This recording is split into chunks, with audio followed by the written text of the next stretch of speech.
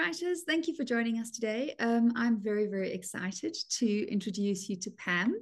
Pam has actually needs no introduction. She's been writing with us for years. But Pam's first anthology of poems is coming out. So I'm very, very excited. It's a collection of poems, an anthology of poems. I'm very, very excited to have Pam with us here today. Welcome, Pam. Thank you very much, Mia. I'm very happy to be chatting with you. It's amazing. Okay, I'm going to jump straight in with our questions. So, Pam, can you tell us a little bit about yourself? Just like what do you do every day? What do you Mhm. do when you're writing, and what your writing day looks like? Okay, well, I can never really predict what's going to happen on any given day. You wake up in the morning and you think, "Hello, I'm alive. That's nice." And you get up and anything can happen because I live with my extended family. Um, it's a kind of like a big extended family house. So we're in the middle bit. It's like an apartment, really. And, we're artists and we have an art gallery. So anybody can come in. Anybody can want to go to town. Anything can happen. So we just go with the flow. But like, this interview, I said to people at 9 o'clock, I have an interview. Um, so yeah, some things are planned, but usually I get up early in the morning. It's my normal time for getting up around about, well, it depends on the season. In the summer, I can wake up really early, 4:30, even 5 o'clock, because the birds are singing and it's light outside. And in the winter, at 8 o'clock, it's still dark.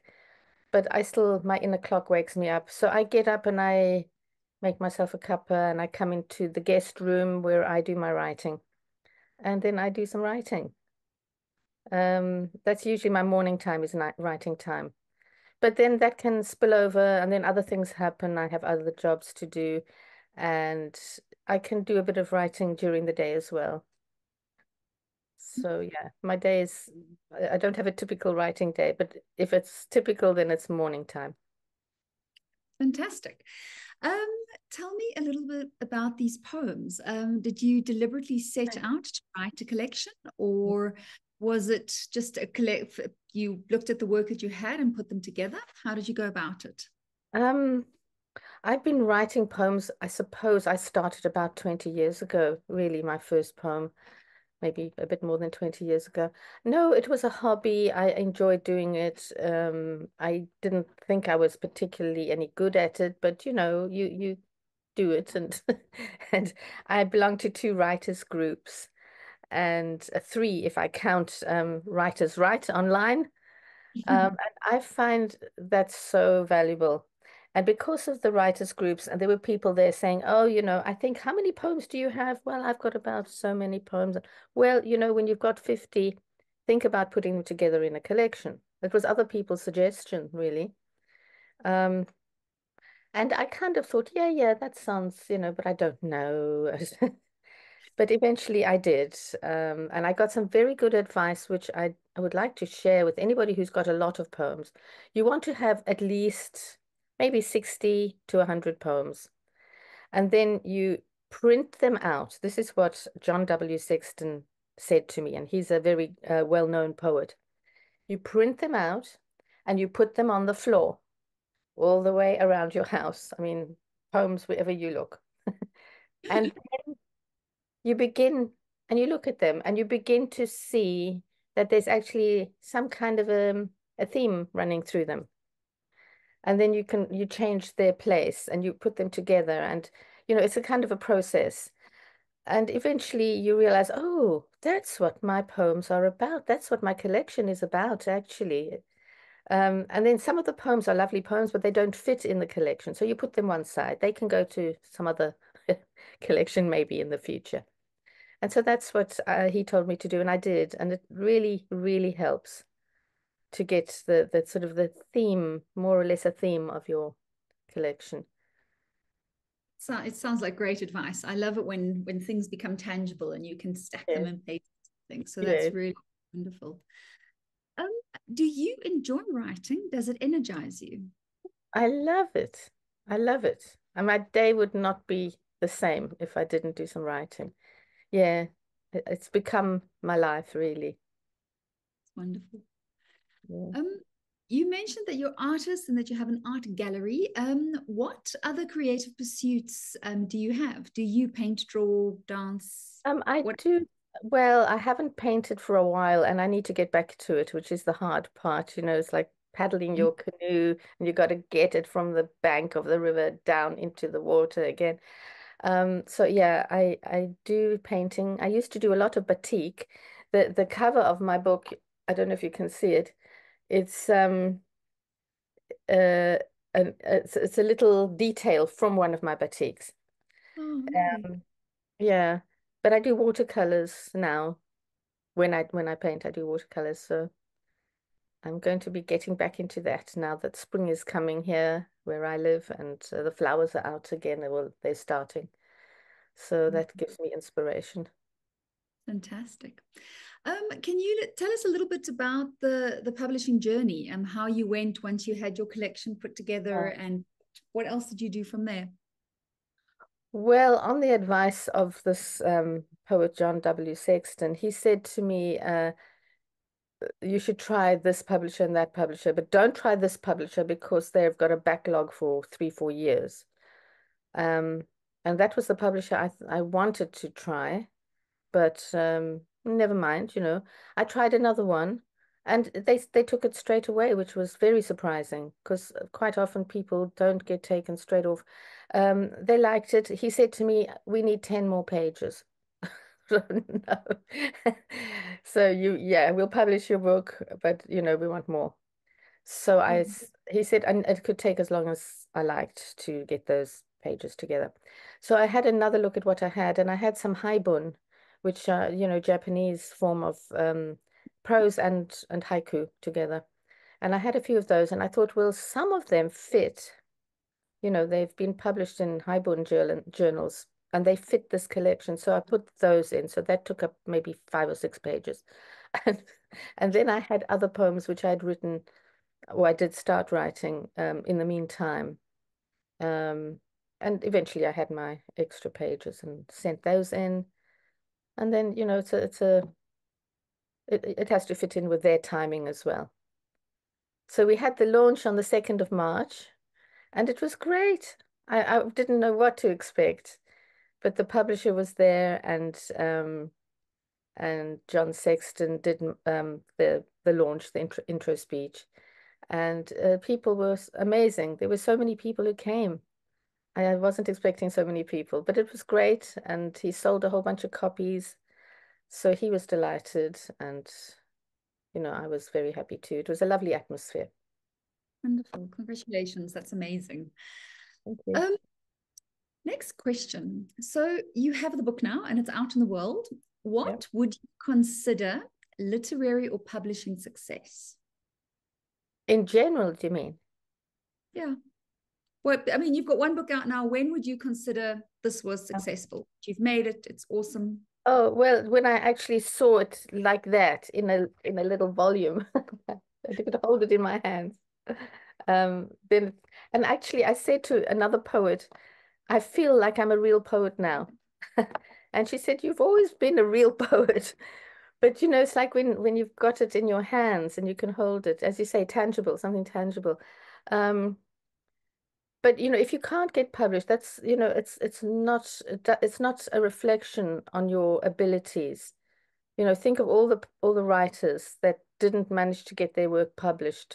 I mean, they tried and tried and tried and tried and tried, and eventually their book got published. But it's just a matter of what publishers want. It may not suit their particular brief at the moment.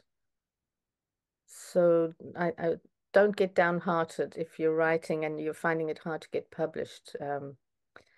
I do think it's good to send your work out if you like it, but do edit, edit, edit, edit. And that's why I like the writers group because they help you with the edits. They'll spot something. There's a lovely lady called June Hunter, and she's in the online writing group, and she's in our writers groups. And I call her Eagle-Eyed June because she'll spot a thing, and she'll get it. She'll go, oh, there, that thing. And she's right 99% of the time. think, yeah, that makes a difference. That one word, just take that out. Um, so yeah, keep editing. Although you don't want to edit it so much that you lose all the spontaneity either. I don't know. It's a It's forever finding that balance. It's just yeah, there. Do this, but yeah, not too much. Do this, but not enough of it. So yeah, that's I think finding the balance as a writer. yeah. Um, what were the hardest? Like you're saying, there's some themes and they suit. What was the hardest section or the hardest poems for you to write? Do you think? Oh, the ones that are in the book. Mm. Well, some of them I wrote really about 20 years ago, and they changed a little quite a bit because from what I wrote initially to what appeared in the book, that there were years of leaving it over there and then coming back to it, and um, I don't know really how to answer that question. There's some poems I've got. I'm trying to say something, and I still haven't said it. So they didn't go in the book. They're in that, file where I get back to it one day because it's very hard to say exactly what you want in the right way without, especially there's a lot happening in the Middle East at the moment with Gaza and Israel and all that. And I've written about 3 poems to do not only with this particular war, but the history and whatever. Um, and I can't publish them because I'm not saying what I really want to say. It's not coming through. It's there's almost like a philosophy I have, but it's not. I need it to mature It before yeah, I it can happens get the sometimes. right words. Especially with very emotional topics. I find sometimes you do Yeah, need distance to be able yeah. to really get your thoughts down, and it definitely doesn't make it easy. Oh. Um, what? Okay, so besides, I'm assuming you read quite a bit of poetry. Is there anyone in particular that you enjoy when you read fiction? What do you read? Well, I belong to a book club. That's a very good thing for me because a book is chosen for you. You know, there's a selection of books where you can get enough of those books from the library. There's a kind of recommended list. And I normally wouldn't go and get a novel at all. I just hardly ever would read novels, but I've got into that now. I was studying homeopathy for years, and I have a homeopathy practice. It's very small, but I read homeopathy books wall to wall. I mean, I was like fixated on it. Um, so it's good to diversify and, read books that you wouldn't normally read. The last book I read was Hotel du Lac. It's Mhm. an old book. I think it was published in the 80s maybe or 70s. I'm not sure. Um, and it was very good, really very good. So yeah, all different kinds of books. And I love reading the stories online, the short stories. Um, I'm trying to write short stories. I wouldn't say I'm a natural short story writer, but I'm practicing. Right. Well, that's what it is we have to learn how to do it. It's a different art. Yeah, So, like, you'll go from a poem to a short story, and then if you try a novel, it's unlearning and relearning all of that process again. So, yeah, it's interesting how something like a fiction work can influence a poem and how a poem can bring a story yeah, about. It's yeah, lovely how we work together. yeah. Gorgeous. And then just my last question, you've already given us so much advice, but is there any more advice that you would give to a poet who would like to be where you are eventually? Just keep writing, keep doing it, you know. I mean, some people work well in group, and I suppose these are the ones that are on the writer's right because they're coming to a group. Basically, they're saying, I need to get your opinion on this. And Mhm. I think that's a very valuable thing. Um, Other people like to work on their own and they're very shy about showing their work. But, I find it difficult to write when I'm in a situation, like we're going to write for 7 minutes, that kind of thing. I suddenly go, I don't know what to do. But, you know, yeah, just work away, keep doing it, keep doing it. Yeah. and The do it high pressure, regularly. yeah, the high pressure prompt's not for everyone. So you can No, just make a note and do it a little bit later when you have more time and had some time to think about it. So absolutely. Yeah. And yeah, sometimes it comes in the middle of the night, you know. it You does. might think, oh, that's a nice phrase. I'll write it down. Yeah, the trick is just to be able to read your handwriting the next morning. Oh, I know, dreadful. And also, you kind of, if you think, oh, I'll remember that in the morning. Yeah, I'll say it 3 times to myself. I remember, but you never do. It's such a loss. But Mm. but thank you, Pam, for joining me. This was absolutely lovely to Thanks, hear Mia. your story about your book. It is. I'm so excited for you. It's just wonderful. So just, I hope you'll keep writing and keep writing and keep writing some more, and that hopefully there's another one in your future. Well, you never know. I will keep writing anyway. Brilliant. Okay, thanks, Mia. Thank you for joining us.